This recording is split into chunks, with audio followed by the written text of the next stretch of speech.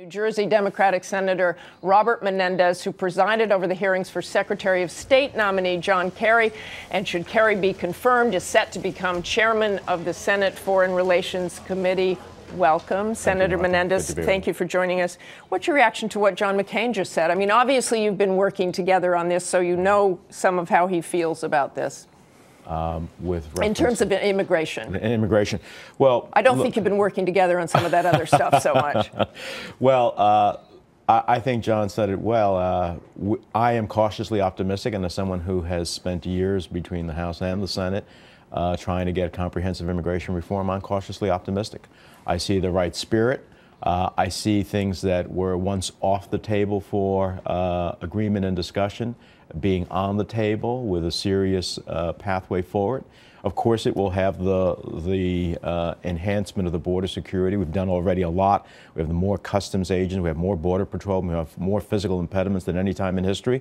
But using greater technology, focusing our resources in a better way is something that we'll achieve. Looking at making sure employers don't hire individuals who are undocumented, thinking about future flows and how we take care of the American economy by that, but also very clearly having a pathway to earned legalization is an essential element, and I think that we are largely moving in that direction as an agreement. What do you want? Senator McCain said it's helpful that President Obama is out on the road. What do you want to hear from him? How committed is he to getting this done? He also wants gun control. Well, I was at the White House on Friday with the Congressional Hispanic Caucus leadership, and the president made it very clear in that discussion that this was a top legislative priority for him in this session of the Congress, and that he expects to work with all of us in an effort to achieve the goal, and he's fully committed to it.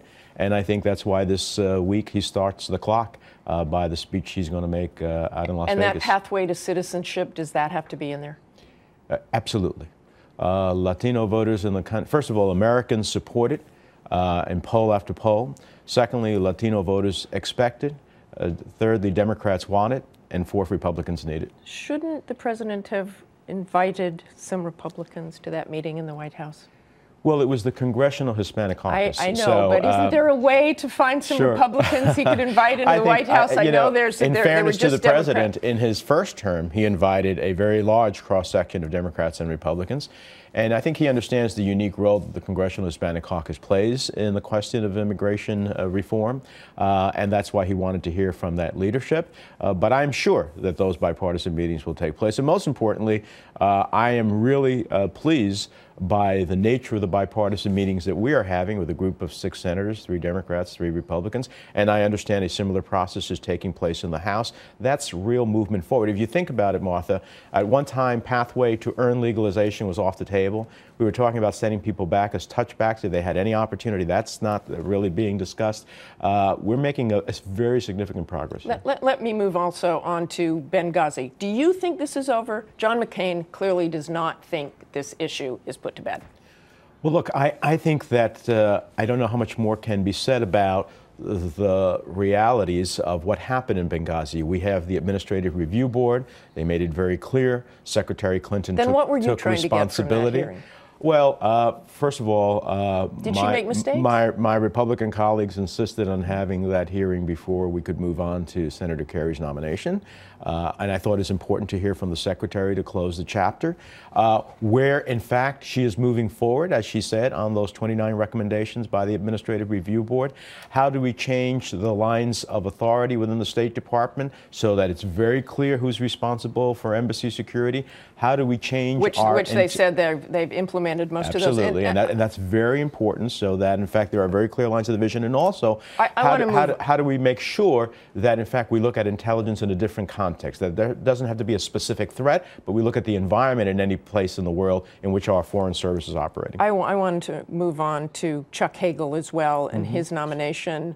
Would you support Chuck Hagel? Is he the right man to be Defense Secretary? I have a meeting with Senator Hagel this week. I look forward to asking him a series of questions about Israel, about Iran as the major sponsor of the Iran sanctions in the Senate. I am concerned about some of the comments he has made about sanctions in the past. I think it's our best peaceful diplomacy tool to try to get the Iranians to ensure that we have no nuclear weapons, which we cannot accept from Iran, and I support the president's view that it's not about containment. And do you expect he will be confirmed? We'll see. I think that there's been enough senators who have said they would support him, but we'll see. Of course, there's the hearings that always, gives us an insight, and I look forward to his personal answers to a series of my questions. I want to go in the end here, just something very quickly happening in your home state between Newark Mayor Cory Booker and 89-year-old Senator Frank Lautenberg, who basically suggested this week that Booker deserved a spanking because he was coveting his seat. Do you agree with that?